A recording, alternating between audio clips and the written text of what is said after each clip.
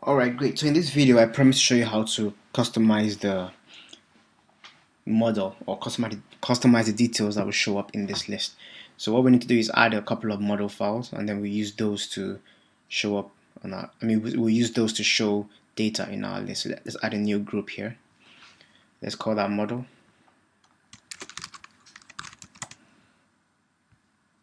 and then we're gonna add new files, and let's make that an Objective C class, and then this is just gonna have a, what should we call it, photo group, and this is just gonna be a NS object, and then we're gonna have an NS string.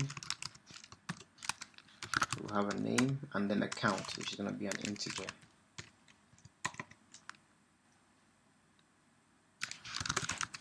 And then let's use a copy for that because it's a string. Let's call that a name, and then one for the integer, the count as well.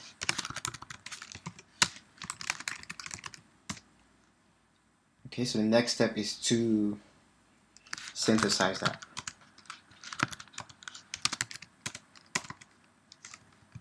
And then since this project we're not using the automatic reference counting, so let's do a dialog and then release those when we need to.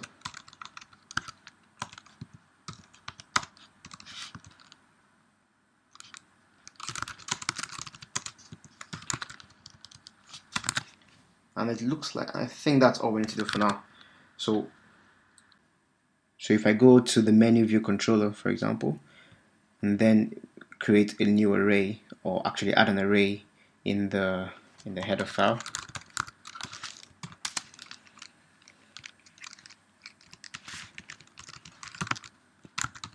Let's call that photo groups.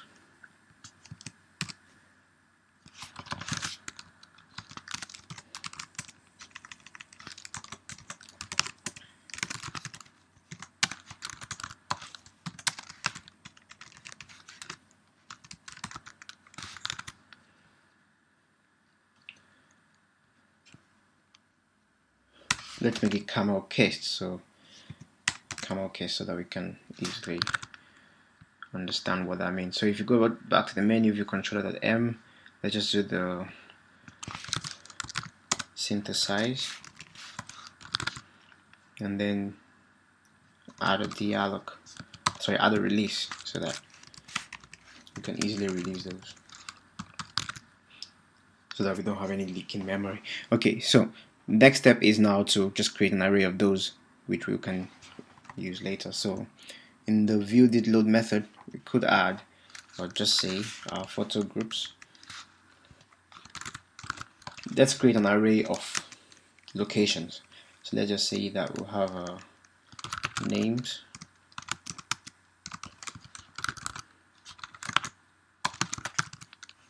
so this could be an example of locations that people have gone and they just want to group all the pictures that they took on their trip. So let's give a quick list of places I would like to go: Maldives, Seychelles, Bora Bora. You can see I love exotic places, right? Okay, let's add some metropolitan places to that. Let's get Dubai. What else? Kuala Lumpur. These are cities I would like to be in. So anyways, we'll add those. Okay, so now let's build our array of photo groups from that. So that will be well,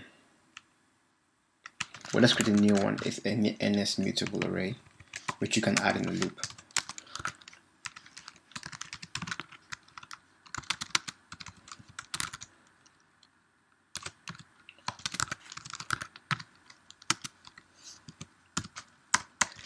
Okay, then we now say for each NS string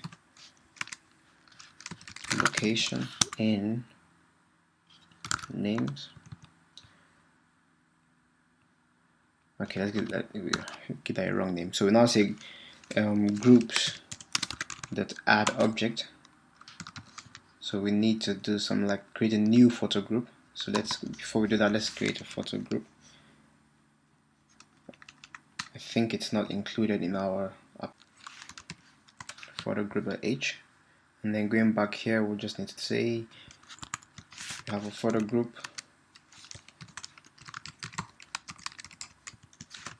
and then we initialize that, and then group dot name will be our location, and then group dot count,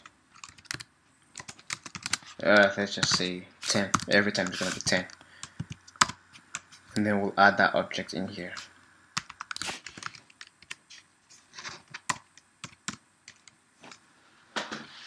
Alright, so after we do that, we can actually release our group as well. So now when we have the array done, then we can just use this array to create our photo groups.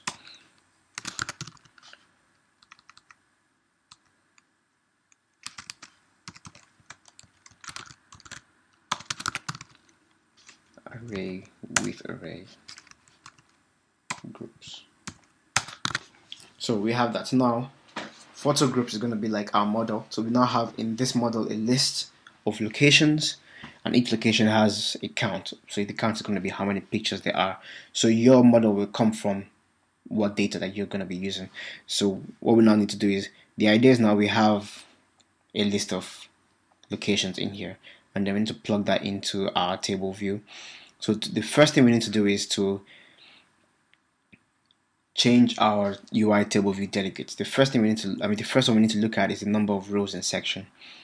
And to configure that, we need to go photo groups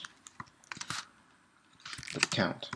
So basically, the number of rows that we have in our list is going to be the number of images there are. I'm sorry, the number of locations there are in our photo groups.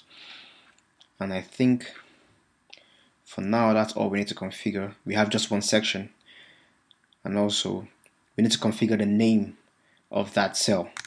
So then to do that, we'll need to say, okay, so here we're going to return a cell.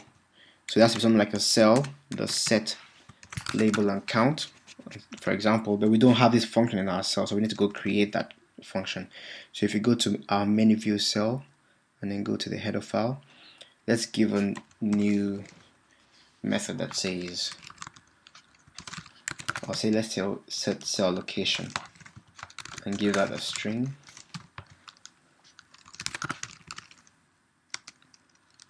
With a count, so that's the with image count, for example.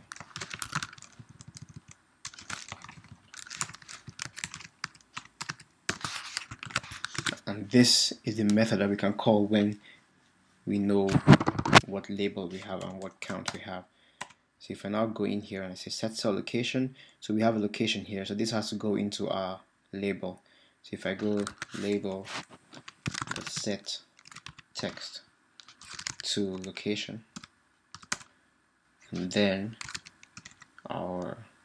the other thing we need to also set is our BG count, because if you go to our menu view cell, we have our image view, the label, another label there. So these two labels is basically what we need to configure.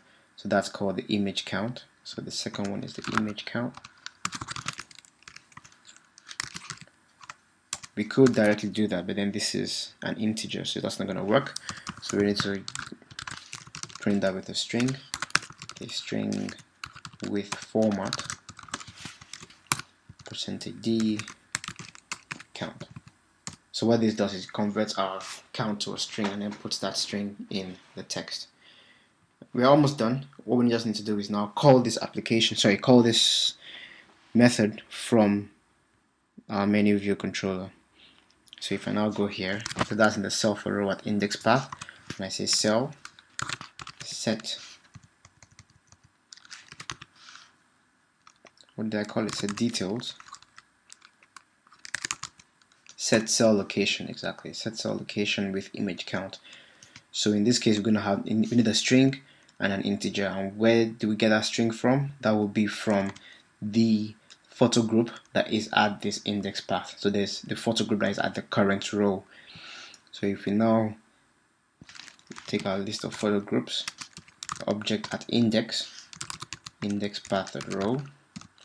So this is going to give us the current photo group at that row. That's going to be a type photo group. Yep, so what we can now do is now go in here and say group.name and then group.count. And I think that's all we need to do. So let's run that and see what shows up on our list. Right, great. So you see now we have Maldives, Seychelles, Dubai, Bora Bora. So the idea is people can now click, and then if we knew how many pictures there were, we'll also configure that as well. So click on Seychelles, we can have all the information about Seychelles and then the thumbnail picture, and then when you click on one of those, then you now actually have the scroll view in here that shows you all the, in this case would have been 10 pictures. So thank you for watching. That's actually the last video in this series. I hope you got a lot of value from it. If you did, please let me know. If you have any questions, just leave a comment on this video and I'll be there to answer it. If you have any suggestions for other videos that you would like to see, or some other things that you would like to see covered in this series but I did not cover them, leave a comment and yeah, I'll try and respond to it as soon as possible. Alright, to download the sample project of this tutorial and the design files for free, all you need to do is enter your name and your email in the form below, and then I will send you the design files and the sample project, and you'll also get updates when more tutorials are released on the YouTube channel. And if you're watching this video on YouTube, please subscribe to the App Designed For channel so that you don't miss future tutorials on how to design cool looking apps. Alright, thank you very much, and watch out for the next video.